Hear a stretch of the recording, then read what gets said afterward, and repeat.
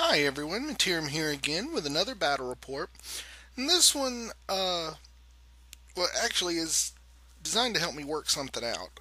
Anybody who's watched my battle reports knows that I've been having trouble with my dwarfs. This week, our Dark Elf player offered to trade his Dark Elves for my dwarves. And, I've been doing some serious thinking about it, and I decided that I needed to get at least one more game in with them to just kind of to feel them out and decide whether I wanted to do this trade. So our Beastmen players agreed to come over on an unusual night and give me a 2,500 point battle line game to play with kind of a new list construction for the dwarves that I hadn't tried before, just to kind of get my thoughts in order. So that's what I'm bringing you today. Also, in an attempt to bring better picture quality, I'm using my camera instead of my phone this time. So I would very much like any feedback anyone happens to have on how the pictures turned out this time, and which ones they prefer, whether you prefer this look or the other more standard battle reports that I do. So let's go ahead and get into it. So here is our board. A couple of things to take note of here.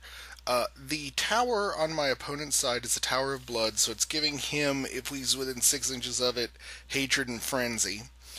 The water was the Torrent, so that's dangerous terrain for everybody, but +3 initiative. And I got really lucky in that the house on my side is a Dwarven Brew House, so I'm unbreakable within 6 inches. And the marsh just outside of that is an Earthblood Mere, so some free regen. So it was a very kind of cluttered board. We rolled 10 pieces of terrain, so here's what it is. Let's go ahead and get into deployment, and I'll show you what I'm up against. So starting on my left, I have a Gorgon, or rather my opponent has a Gorgon.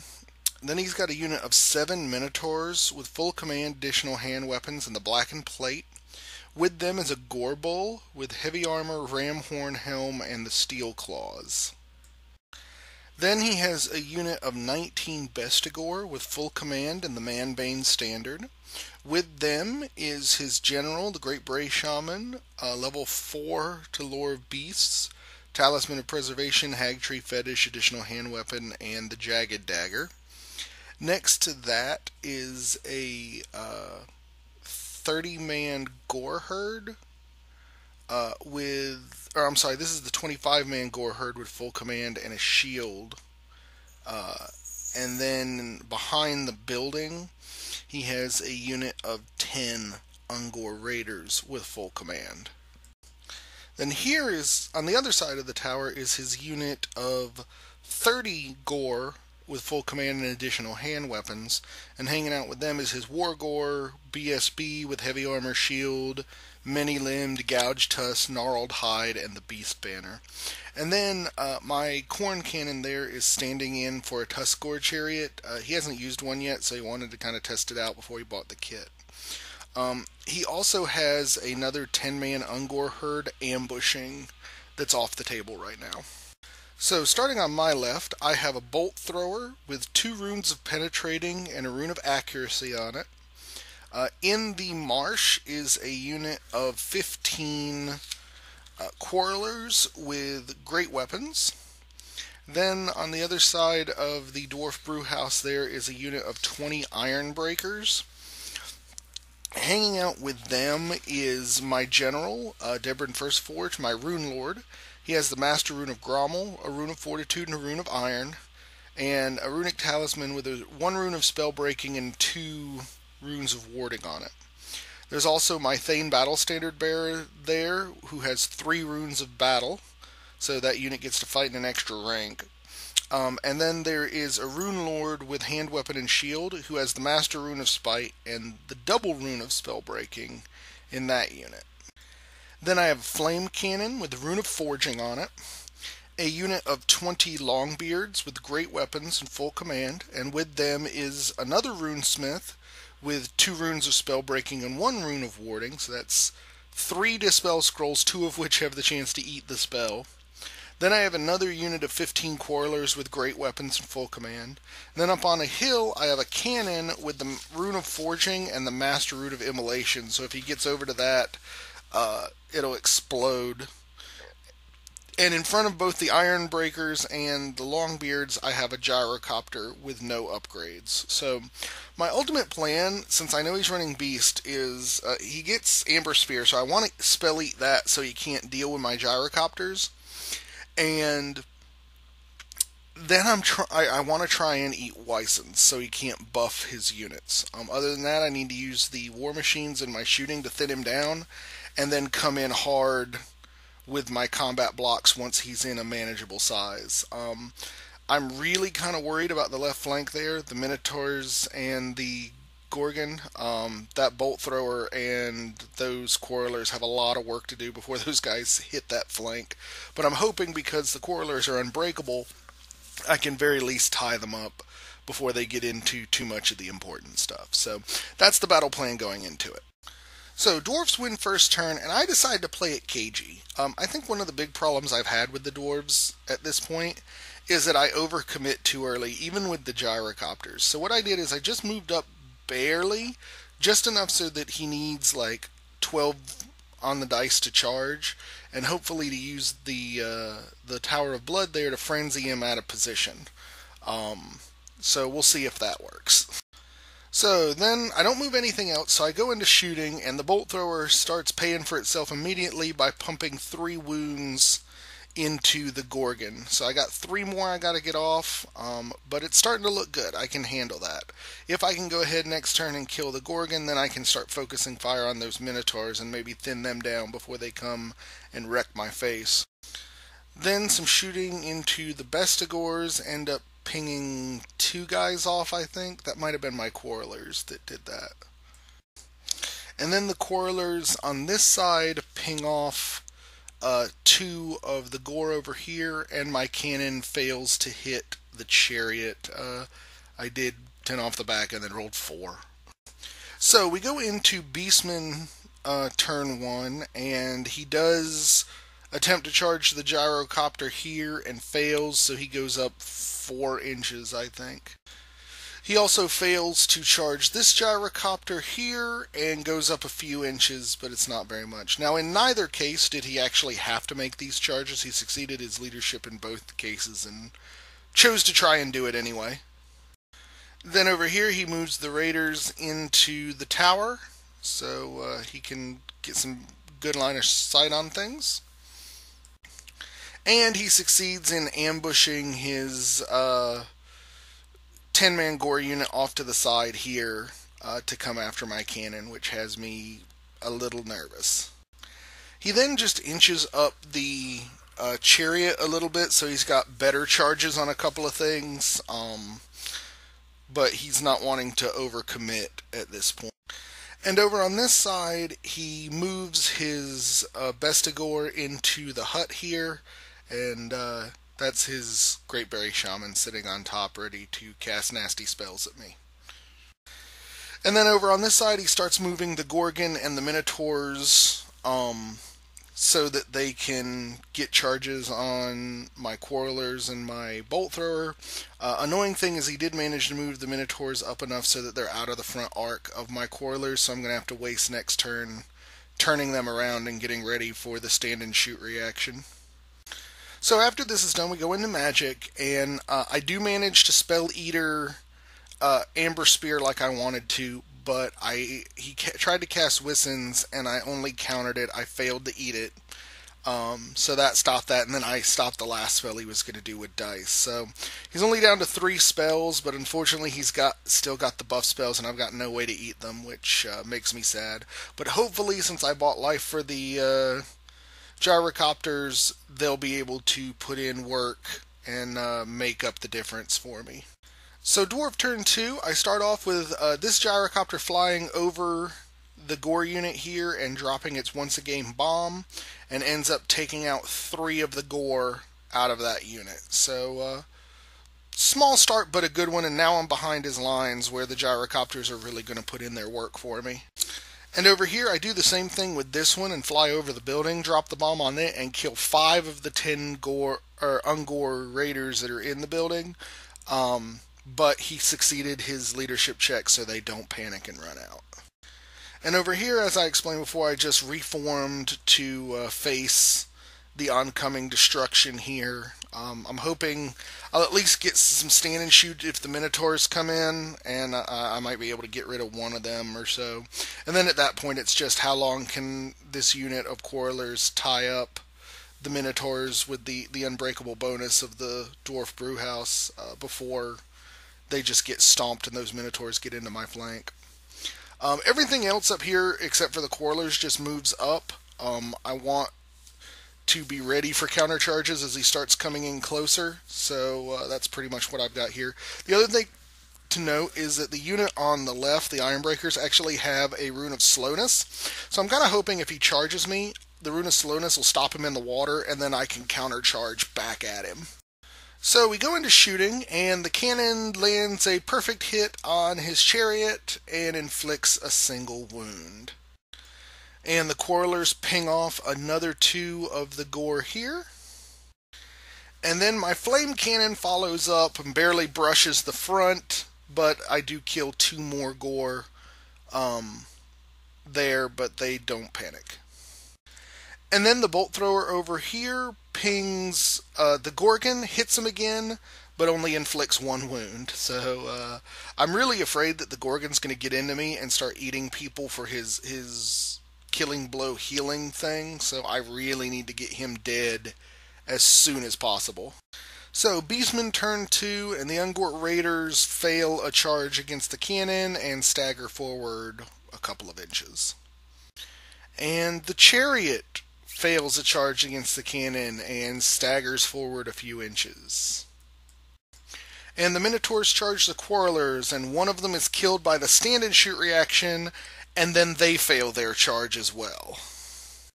And to make the epic run of fail complete, the Gorgon fails his charge into the bolt thrower. So the dice gods are really looking out for me. Maybe Grungy really wants me to keep the dwarves and is influencing things. But 4 failed charges is huge for me, and I really need to take this opportunity to capitalize on it. So I managed to stop his magic and his shooting was ineffectual, so we go into Dwarf turn 3. I position my gyrocopter here behind his gore, and that's actually the only move I do this turn. So we go into shooting, and the gyrocopter burns, looks like 4 or 5 of the gore here out of this big horde, so that's pretty good. This gyrocopter managed to kill 2 gore out of the herd in front of it, and its template touched the building, so it killed 3 of the Ungor in the building as well.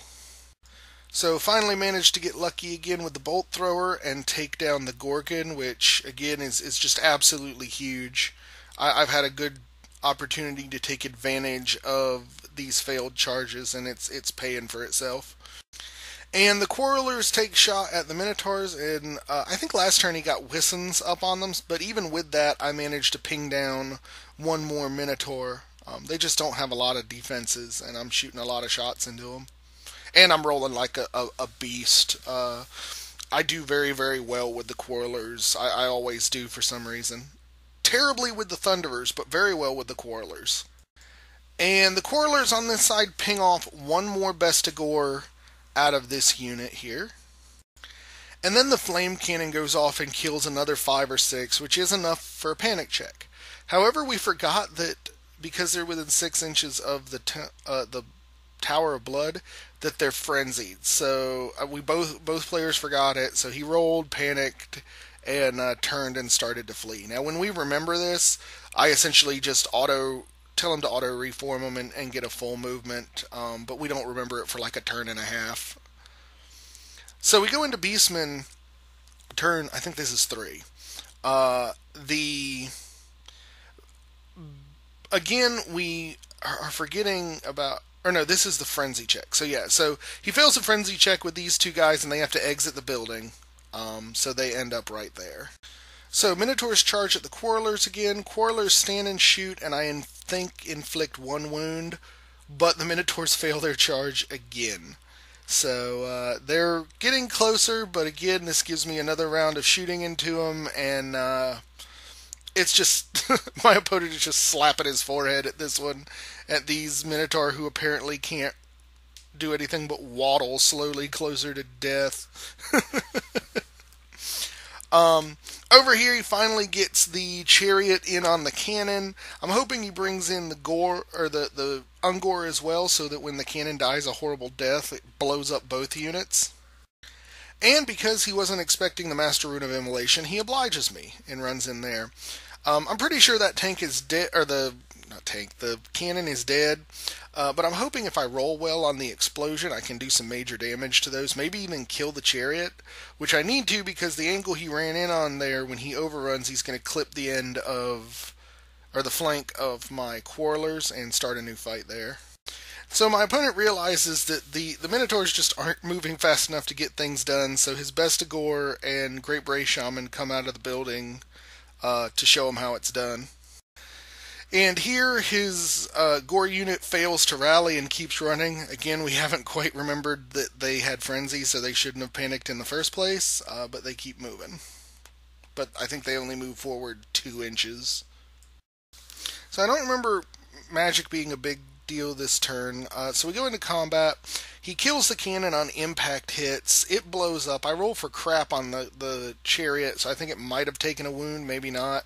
And I only kill 3 of the Ungors there, so definitely not the kind of earth-shattering kaboom I was hoping for. And as you can see, the chariot overruns into the flank of my Quarrelers. He's got to do a lot to kill them. He could probably do it, but if I can go, they've got great weapons, and they're going to carve that chariot up if any of them are left by the time it's their turn to go. So, Dwarf turn 5, I'm pretty much thinking I've got these guys thinned down enough to start coming out. So, my Iron Breakers and my Longbeards both come out from behind the fence. And you can see my Gyrocopter there moves over to start spraying the Bestigor, because I think they're the bigger threat. And then here I just move the Gyrocopter so he can get a shot down the flank of the fleeing Gore unit. And here's just a better look at where this Gyrocopter ended up next to the Bestigors. So during shooting, between the Bolt Thrower and the Quarrelers, I think I take out 1 more Minotaur, so you can see him in the back there. He's down 3 at this point. And Gyrocopter Spray here only manages to kill 1 Gore out of this unit. However, this Gyrocopter makes up for it and kills 1, 2, 3, 4, 5, 6 Bestigors out of this unit, but they don't panic. And the Flame Cannon here basically touches the edge of this unit and kills off 1 of these Gore. And again, because we're forgetting about the Frenzy, they panic and run here. We do, however, I think it's on his turn, remember that shouldn't be done, and so they just get put back to where they were for the start of his turn. So we go into combat, and the Tuskgore Chariot flubs. He kills 3 guys on impact hits, but nothing else. So the 3 Quarrelers with great weapons that are there all hit, all wound, and just carve up the wounded chariot like a turkey. And here is where, at the start of Beastmen turn 4, that we remember that we screwed up. So the Gore unit here gets put back to where it was before the panic. And then, because we didn't remember exactly where these guys were when they panicked, we just decided to treat it as if he had rallied last turn, so he's going to get his full complement of actions now. So over here, the Minotaurs charge in again, take, I think, another wound, and fail again. He rolled 2 on the charge. He needed 3, and didn't get it. However, the Bestigors slam into the flank, but they ended up, because it's dangerous terrain, ended up taking 2 wounds to the unit for dangerous terrain, and his Great Bray Shaman took a wound as well from the dangerous terrain. His Gore unit charges here into the Iron Breakers, and it looks like he loses 3 from the dangerous terrain of the torrential pond there. And these two guys actually attempted to charge the flame cannon, like to basically skirt through the center there, and they failed and stumbled forward like a single inch. And then these guys fail their march block check and come forward 5 inches, but the gyrocopter march blocked them. It's like I felt so bad because we screwed this up for 2 turns, and then he still can't go forward. So, and here I was dumb. After the fight with the chariot, I reformed to look at these Ungor, forgetting that they were skirmishers. So he reminds me by essentially walking right around my quarrelers, and there's not a whole lot I can do to stop him there. So we go into magic, and my opponent finally has a good magic phase. He gets Wissens off on the Gore Herd that's fighting the Ironbreakers, and gets Savage Beast of Horos off on his main, or on his Great Bray Shaman. I tried to cast it, or tried to stop it, just didn't have the ability to do so. So this is definitely going to be making me nervous, most certainly.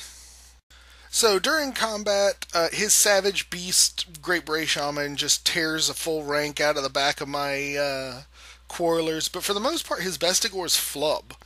I end up killing 2 of them, and I lose bad, but I'm unbreakable. So I succeed my reform check, and he reforms as well to get more dudes into the combat.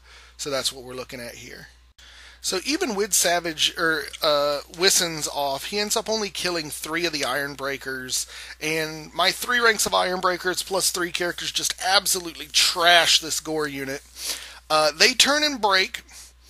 I don't catch them, and I end up in the water, and I have my Rune Smith and one of the Ironbreakers take a wound from the dangerous terrain there.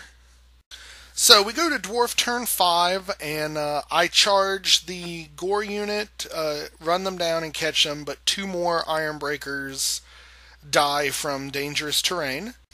My Longbeards charge these guys, and my plan here is basically to just kill them and then reform so that his Gore unit here will be in my front, so they're not going to get any flank charges or anything like that.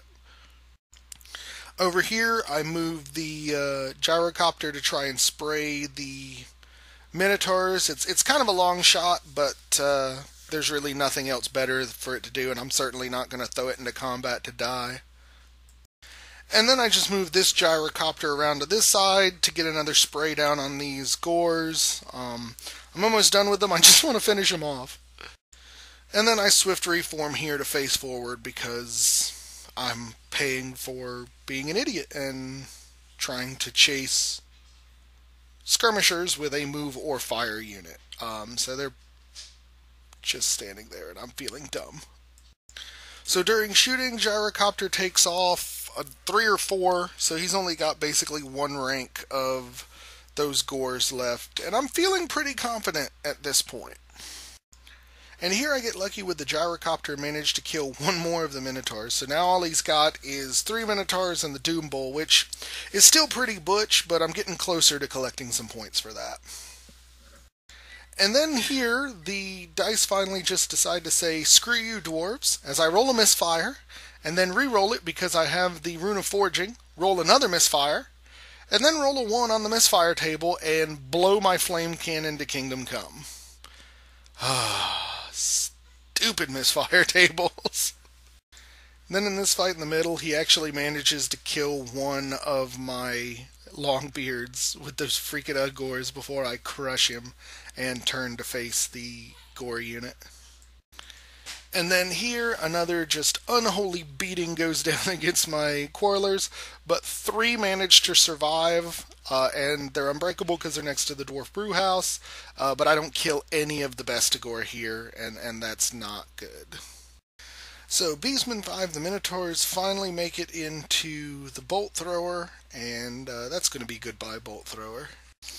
Then over here he gets the Gore into the front of the Longbeards and the Ungor into their flank. So I'm still Relatively confident here, although I wasn't expecting the dual charge. I do have the Stubborn Banner on this unit, so if they survive, I shouldn't break. So we go into Magic, and his Great Bray Shaman tries to throw Wissons on the unit of Gore that are fighting my Longbeards. He gets it, but he miscasts and rolls a 2, blows himself up, kills a bunch of the Bestigors, and sucks his general Great Bray Shaman into the warp and kills one of my dwarves. So that was just totally unexpected. So we go into combat then, and even the last 3 remaining Bestigors are still enough to kill the 2 Quarrelers there. And they kill him to a man, and he just turns around and ends up facing outward. I don't know if he was planning on going for the Iron Breakers or not, or just looking towards whatever else is going on. And then over here, obviously, the Minotaurs just absolutely butcher that Bolt Thrower. It doesn't stand a chance at all. And then because they're frenzied, they have to overrun. They overrun 2 inches, which enters the swamp and has the Minotaur take a wound from dangerous terrain. And then here, his Beastmen just go absolutely apeshit all over me. They have Frenzy because of the tower. He got the Hatred rerolls from the Bestial Prowess or whatever it is, plus the pump from the Wissons. Just totally kills me. He did, 3, 6, 9, 12, 15 wounds between everything, and I did almost nothing back. I might have killed a few Gore, but it was absolutely terrible. But I was stubborn and managed to stick around.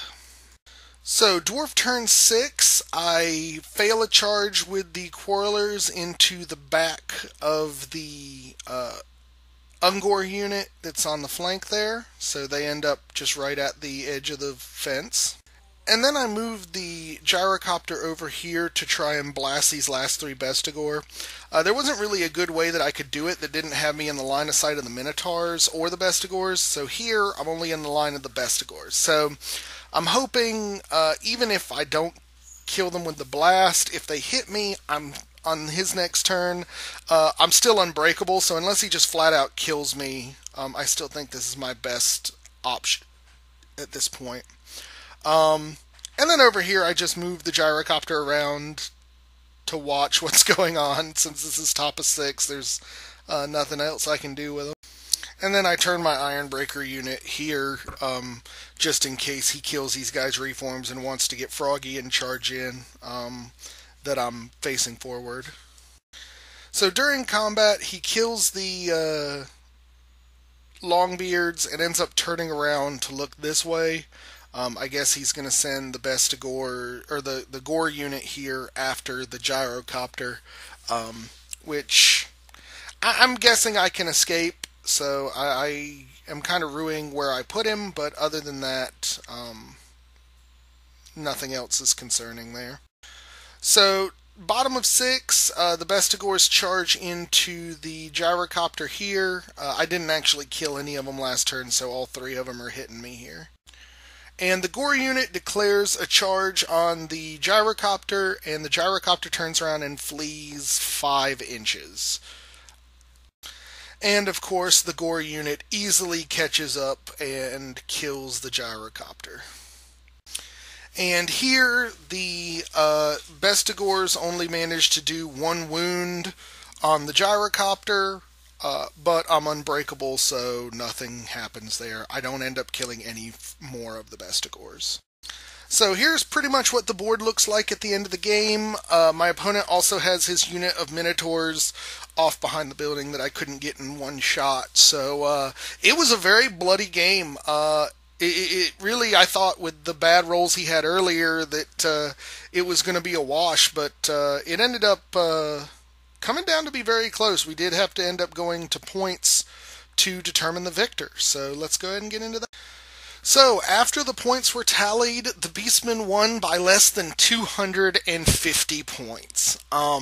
It was a great game. This is one of the best games I've had in recent memory, and I mean, we both had a great time. It frustrates me that the loss of my flame cannon blowing itself up turned it from a tie to a victory for the Beastmen.